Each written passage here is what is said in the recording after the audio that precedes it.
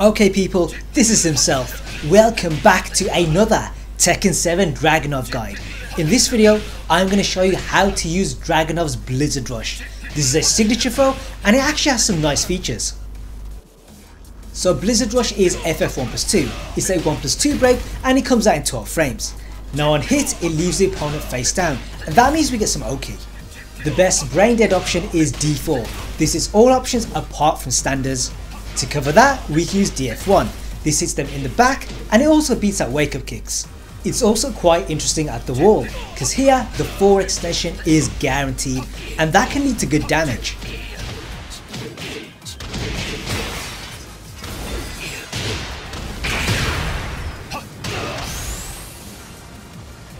What we can also do is use 4-3.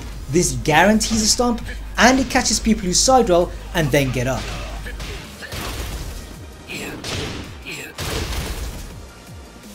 We also have 2+4. This is a back throw so it can't be broken, but the problem with these two is that a low wake up kick will trip us and that means they get a combo.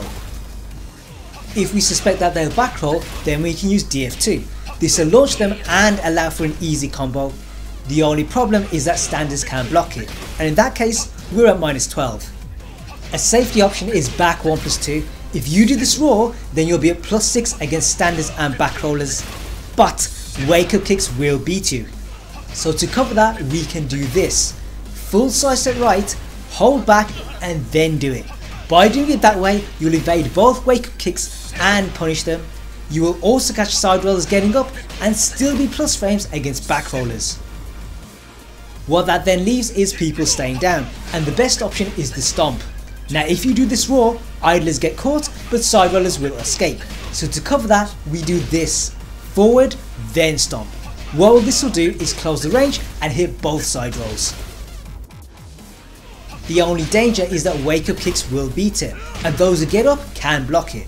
Now since the opponent is standing, what you get is D3 and that is -14. Now having all this Oki is all good, but what we need are ways to set up the throw in the first place. Now the most obvious scenario is when you have plus frames. Stuff like 4-4, running 2, back 1+2. These all give frame advantage and it means that the throw becomes uninterruptible. But even at +6, players can sidestep their way out. And the thing is, good players will be ready for it. So as soon as they see both hands move forward, they will just input the break. Instead, the way to use this throw, and pretty much all command throws, is defensively. When you've blocked a move that's -8 or -9, you can't punish them.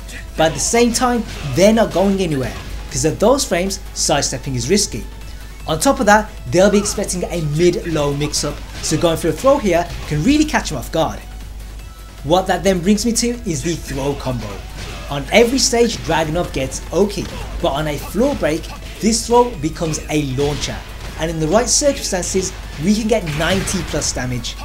Now if you enjoyed this video, do give it a like. It really helps out this channel and it motivates me to do more for this character.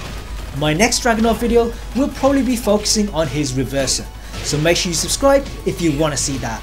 In the meantime, have fun, play well, and I'll see you guys in the future.